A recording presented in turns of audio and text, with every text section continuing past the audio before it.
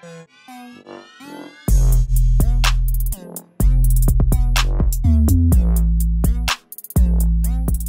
this video, I'm going to be talking about how to solve any type of vector problem using a few different strategies. Let's start off with number one, using the tip to tail method to sum up vectors. If you have a pretty simple vector problem that just has vectors along the horizontal direction or the vertical direction, you can just simply use this method and use some addition or subtraction.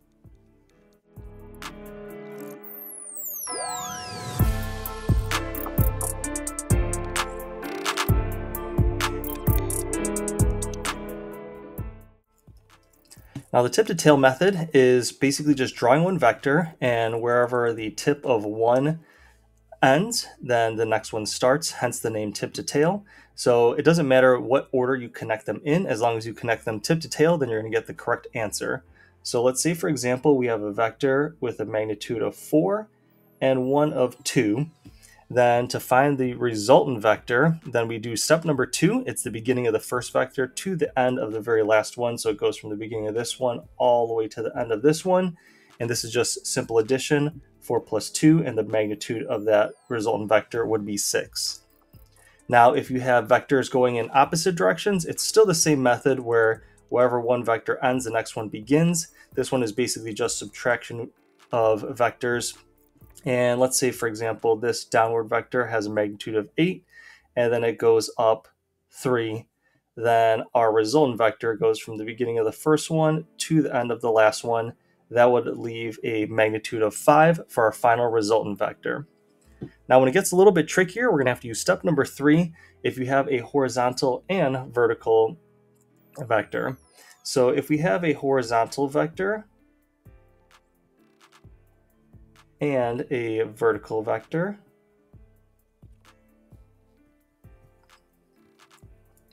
and let's say this one has a magnitude of 3 and this one has a magnitude of 4, your resultant vector is going to be the beginning of your first vector to the end of the very last one.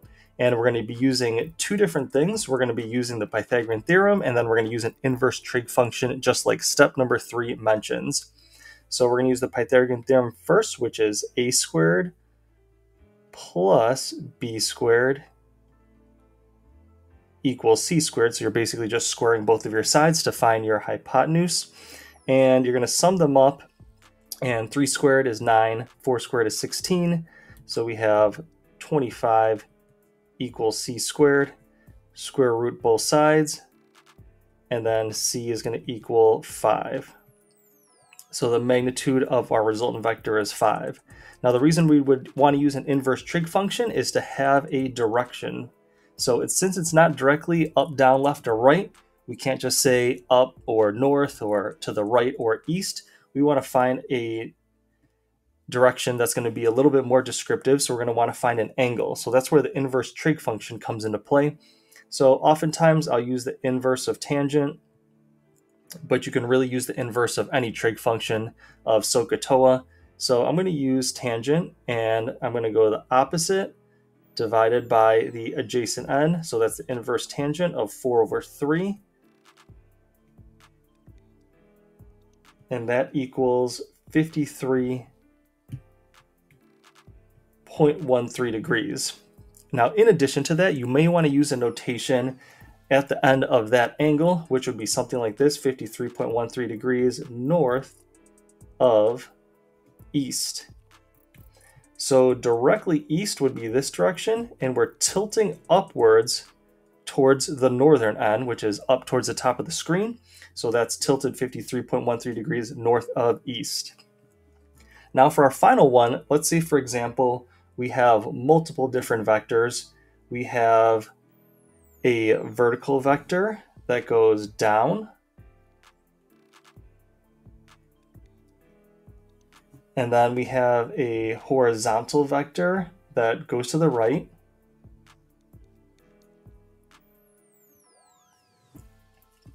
and then we have an angled vector.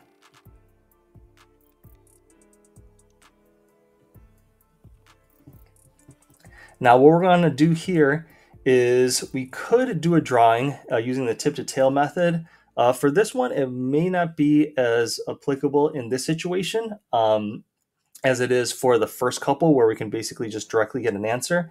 What we're going to want to do is we're going to want to take any angled vector and break it into its horizontal and vertical components. So we're going to go ahead and draw a horizontal component, and we'll just call that the x. And then we're going to draw in a vertical component, which we will call the y. And then we can use some trig to go ahead and solve for that x and y component. And then we're going to go ahead and combine all those vectors together to get one final right triangle and a final resultant magnitude.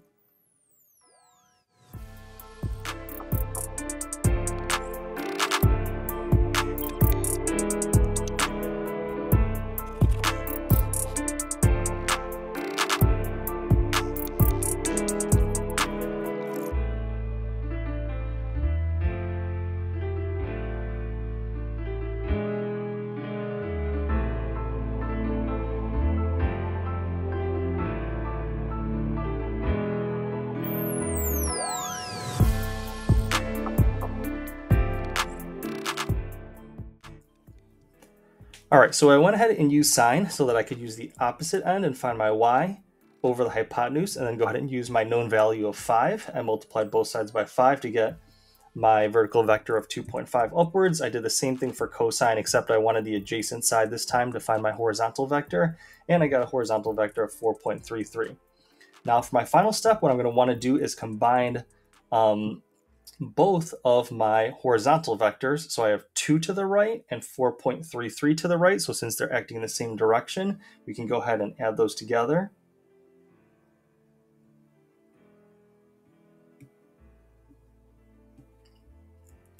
Now we're going to do the same thing for our vertical vectors. We have 2.5 upwards, and then we have 1 down, which are going in exact opposite direction. So I'm going to take 2.5 minus 1, and that's only going to take us upwards 1.5. So that our final resultant vector, after adding all 3 of these together, is going to be this purple one over here. And again, we're going to use the same methods we used over here. We're going to use the Pythagorean theorem, and then we're going to use an inverse trig function to find that angle.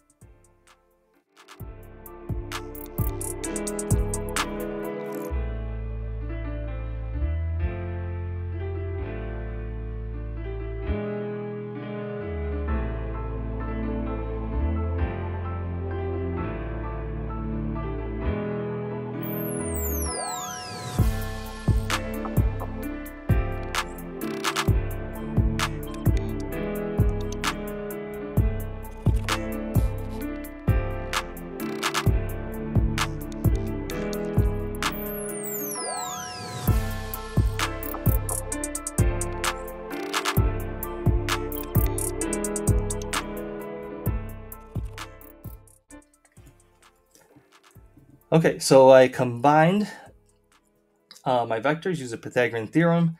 I did 1.5 squared plus 6.33 squared, rounded that off to 42.32. Square rooted both sides. That left me with a final magnitude of 6.51.